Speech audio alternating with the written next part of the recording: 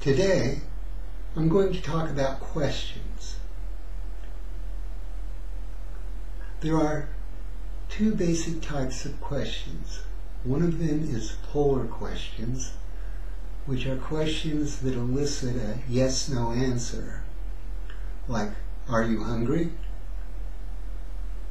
And then there are content questions that elicit more information. So if I ask, why are you hungry? There can be many different reasons. I didn't have lunch, I didn't have dinner, I'm just that way. But you're getting more content than a yes or a no. And there are various words that we use in English to ask content questions. They're generally the WH words. Who, how, why, what, when, and where. Now, how starts with an H, but it's also a content question. Let's just look at various questions we can get. So let's say that you're at a concert and you want to start a conversation and you say, do you like this concert? That's a polar question, a yes-no one. You're likely to get yes or no. But if you want the conversation to go further, then you ask a content question like, why do you like this concert? Why did you come to this concert? Or even, why do you like this band? You can ask, how is it that you discovered that this band is one that you like?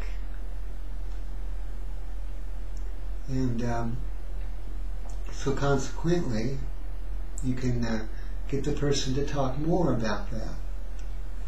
But it always depends on the situation.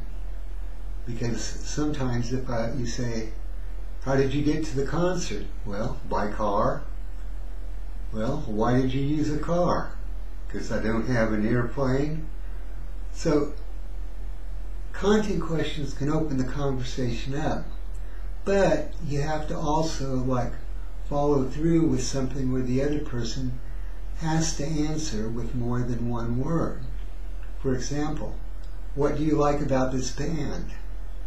I like the beat. I like that. When did you first hear of this band? And using content questions, you can get a conversation going. Now, if someone doesn't want to talk to you, they're still going to be real curt with their answers. Well, that's a hint. Go to talk to somebody else. But what happens when you ask a person a content question,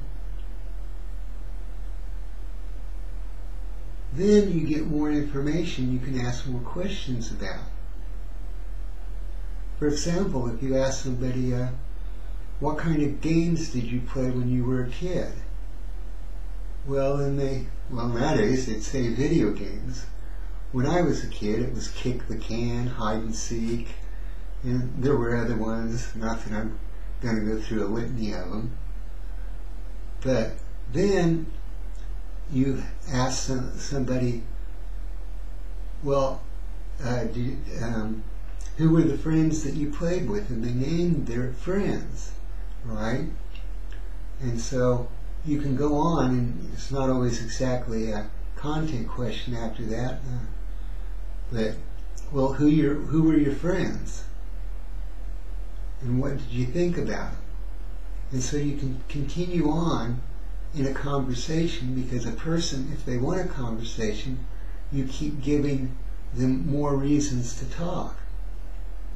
So if they say, oh, my friend was Jason,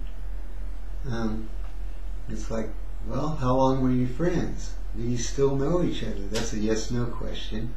But it opens up to where you can sit there and ask more and more questions. Because if you ask content questions, you get information beyond a simple yes or no. Yes, I like this concert. Whereas, what do you like about this band? Well, it could be everything from the beat to they just make me feel good. Why do they make you feel good? Another content question. You just keep going on with content questions and you can get the information. So, in summary, there's two types of questions. There's polar questions that get a yes-no response, and there's content questions. And you get more content by asking who, how, why, what, when, where, and then you expand on the answer you got with more content questions. And sometimes people will go off quite a lot. You ask them about their childhood, and if they suddenly have a really fun memory, they'll tell you about it. So anyway, keep that in mind when you're asking questions, and remember that polar questions restrict you. Content questions free up the conversation.